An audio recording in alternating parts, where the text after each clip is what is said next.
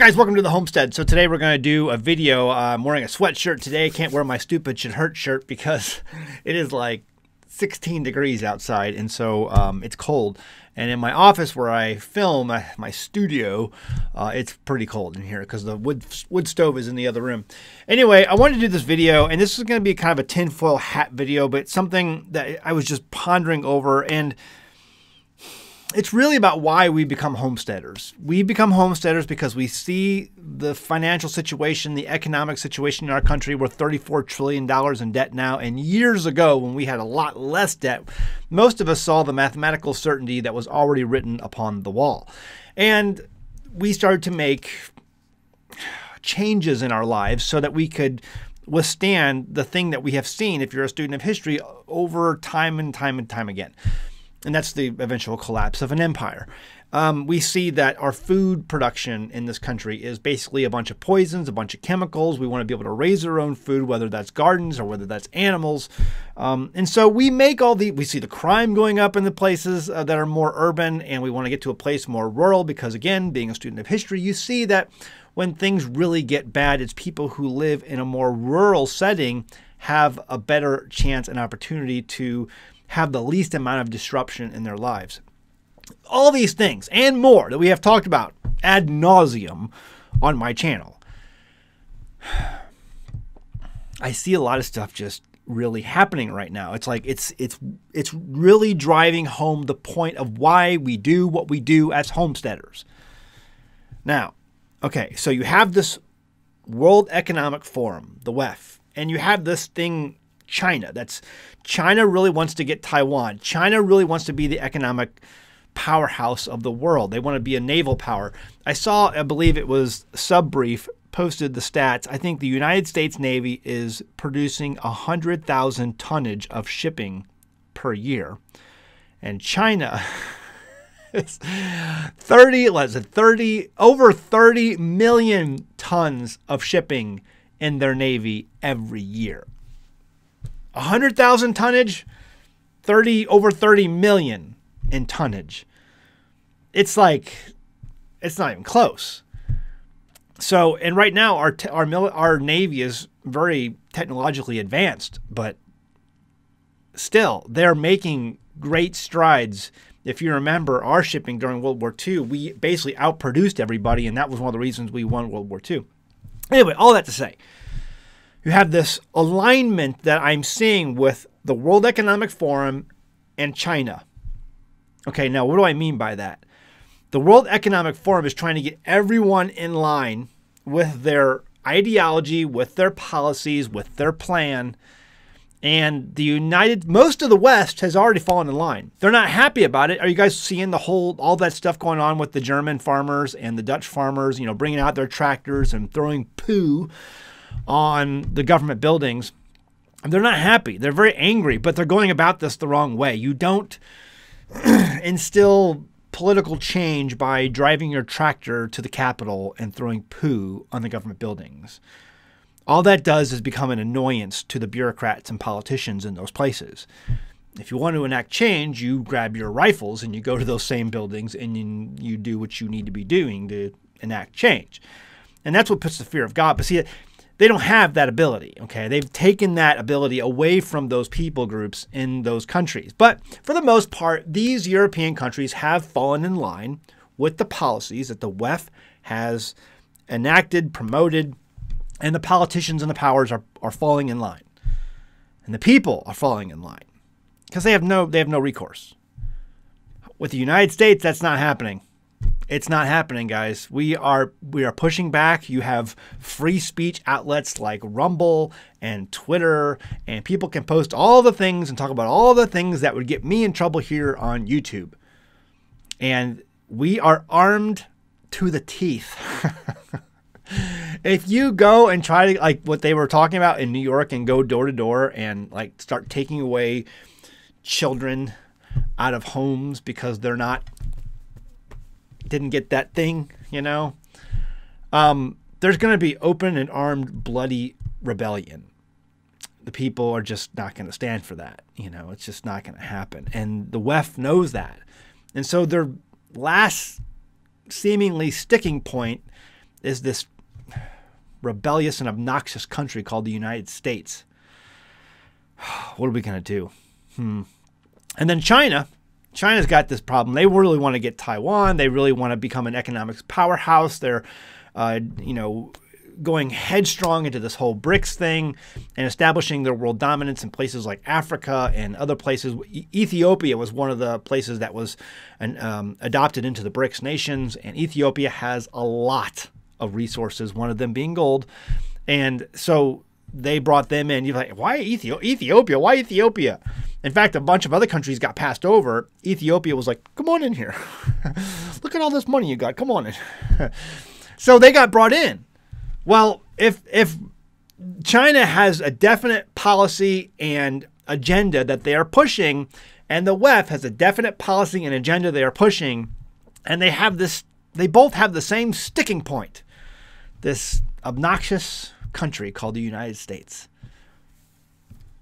The enemy of my enemy is my friend. Okay, I forgot who said that. I like to memorize quotes. Maybe it was Sun Tzu. Someone leave a comment below if you can find out who said that. Anyway, the enemy of my enemy is my friend. I see an alignment of WEF policies and China policies. WEF agenda and China agenda. That's what I see right now, an alignment of those policies. Most of you have probably heard the rumors of 400,000 Chinese nationals. I remember back in high school, I went to a naval academy for high school, and we talked about it back then. Because of China's one-child policy, there was so many men being born in China because they put the birthing of male children way above the birthing of female children. Every family wanted to have that male child that they could pass on. But what happened was they had all these men, millions upon millions of men, who will never, ever reproduce, who will never, ever find wives. In fact, if you go back and look at history, most men throughout history never propagated. Most men, I forgot the percentage, it's like 70% or something like that. Someone can find it and leave a comment below. But it was like some high percentage of men that have ever existed all throughout history have never propagated. Most of them dies in wars, they get disease or whatever. Most men that have existed all throughout history never propagated, and that's true still in China today, where you have all these millions of men, and now we're seeing reports of 400,000 approximately in 2023 male Chinese nationals that have crossed the southern border and are now existing in the United States. If just a small percentage of those had clandestine intentions and were activated, they could cause complete and total havoc in this country. So one of the reasons I'm doing this video today is because I went to a consult in Missouri recently. I've been doing a number of consults, and it's been really kind of keeping me off my videos. I got a lot of stuff going on right now. This dad just became the dad of a licensed driver recently in the household. I've got a lot of things going. I'm spinning a lot of plates. I'm juggling a lot of, bowling pins. So, but I'm looking at all this stuff going on, and I'm like, I got to do a video about this, because this really defines why we become homesteaders. We're seeing the world unravel as it is, the pure insanity that's out there. And I was at a recent consult, and we just wanted to talk about some of this and why some of these things are happening, and maybe some of the things we can prepare for, or their family could prepare for, that are coming down the pike. So this is one of the things I see. I see the WEF and China align. The enemy of my enemy is my friend. They can work together. The WEF has the sticking point. They cannot get the United States to fall into line. China really wants to take Taiwan. They really want to establish itself as a world economic power, a military power, a blue water navy is what it's called, a blue water navy. And they're not right now. They want to be that. The United States absolutely is that. And so if they fall into alignment on what they want, if their goals align, you can see them working together. I absolutely could see them working together. Now, all of this, let's just set that aside for a second and go to what's happened just recently, and that is this upcoming, I don't even know if I can say it. Can I say it? We'll see if I get in trouble. But Google sent out notice about an event that will be happening or could be happening in February. That's like a month away. to its advertisers that you are not allowed to talk about the event. What? Are you kidding me? No, we will not be allowing discussion. You know, I forgot all the words. You can find it online. In fact, I'll leave a link to the description below here about this event. You cannot talk about it. We don't know. People are speculating what it could be. Could it be Michelle Obama running for office? Could it be Gavin Newsom jumping into the race? Could it be some sort of false flag event? Who knows? Could it be a crackdown, a major crackdown of law enforcement on going beyond the January 6th debacle and going out and just rounding up conservatives, brown shirt style, 1938, Germany? Who knows? What is this thing they're talking about in February? I don't know, but it's raising a lot of speculation. So here's what I see on the horizon. As someone who believes in the Bible, as someone who has a religious, biblical worldview, not just a religious worldview, but because religion can be all kinds of crazy stuff, doctrines, man-made doctrines, traditions of men. No. I have I think, a biblical worldview. I believe that the United States is Mystery Babylon, as spoken of in the book of Revelation. Now, the way I make that case to be is because that we are a consumer-based country, and it's the merchants of the world that cry out on the day that this Mystery Babylon is destroyed. Now, I could be wrong on this. Calm down, all you keyboard commandos. We are not Mystery Babylon. That's something else. Okay, I'm just giving you my perspective. It's the merchants of the world that cry out. We are the best customer of the merchants of the world. If we were just wiped out and deleted tomorrow, or our ability to purchase and consume was just gone tomorrow, the merchants of the world would cry out as they saw their golden goose fall over dead. And not to mention the fact that you have this giant statue standing, in my opinion, I'm a veteran, I'm a patriot, I love America, I love our liberty. But Lady Liberty that stands in New York Harbor is based, when you get back to it, on a Babylonian goddess. You can trace her, Libertas is the goddess you can trace liberty to. And then from there it's Eleutheria, I believe. And from there it's, is it Aphrodite or Artemis? I think it's Aphrodite. But anyway, you can trace all these goddesses because they're all the same goddess. They're all the same goddess. You can trace that back, the fertility goddess, all the way back to ancient Babylon and Semiramis and Isis and Targetes and those Babylonian goddesses. They're all the same.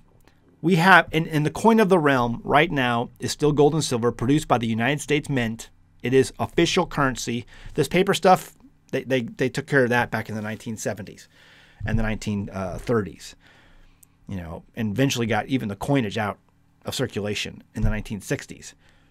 But the coin of the realm, the gold and silver coin of the realm of the United States, produced by the United States Mint today, still has on every obverse of the coin, the front of the coin, that Lady Liberty, that goddess of Babylon.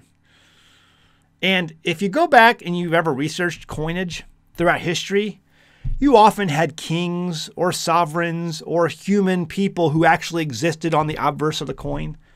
And usually the reverse of the coin, you had some sort of god or goddess like Artemis or Athena or Zeus or, some other sun god or pagan goddess or whatever on the reverse.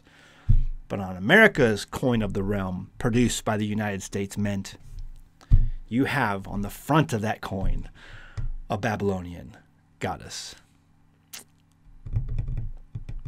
Could the WEF and China align in a way that would bring us to our knees in one single day? I would think, yeah, they could do that. I think their goals align enough to where they could get along enough to achieve the same. The WEF has had it up to here with our rebelliousness. Take a look at this recent video by Klaus Schwab. You have this anti-system movement. What we are seeing is a revolution against the system.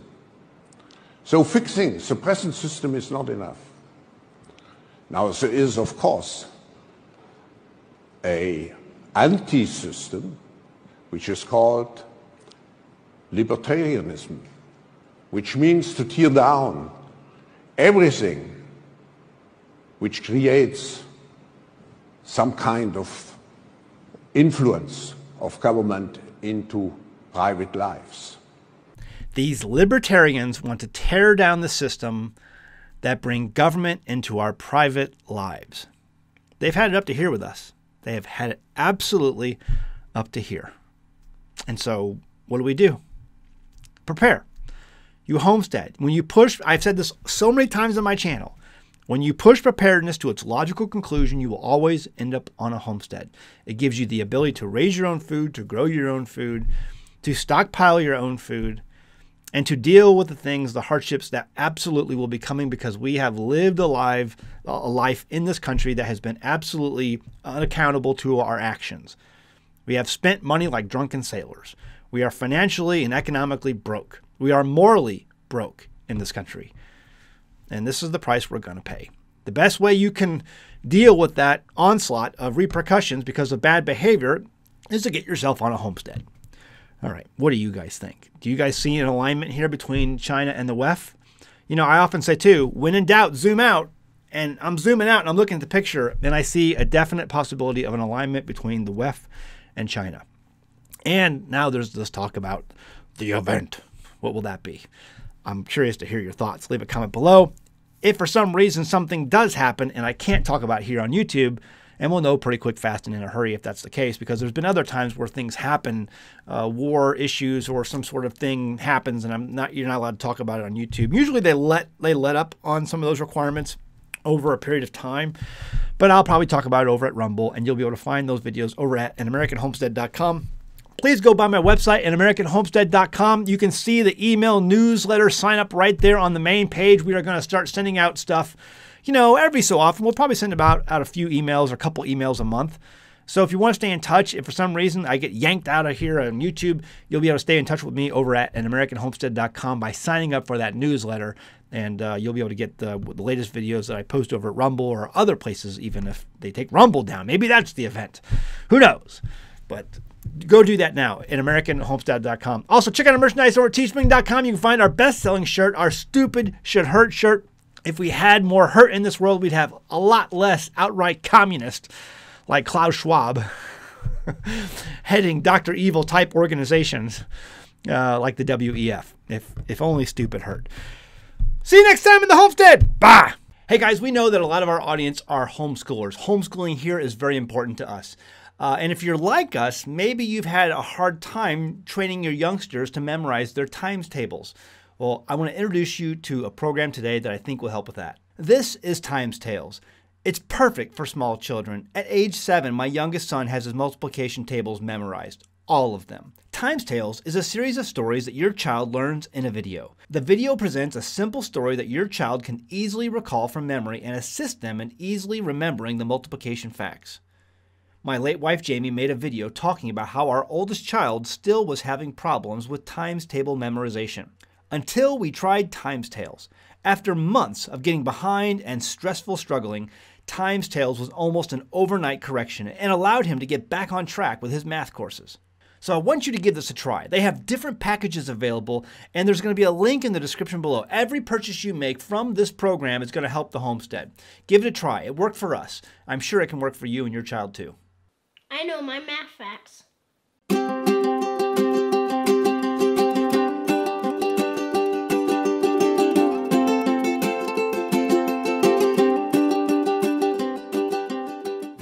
Hey there, thanks for watching our channel. If you're looking for great off-grid homesteading videos, this is the channel for you. Hit that subscribe button and be sure to like the video you just watched. You can also feel free to send us your questions by going to AnAmericanHomestead.com on our contact page and send me your question. Your question might get made into a video. In the meantime, check out some of these other great videos. Oh wait, go ahead and click them. Go ahead.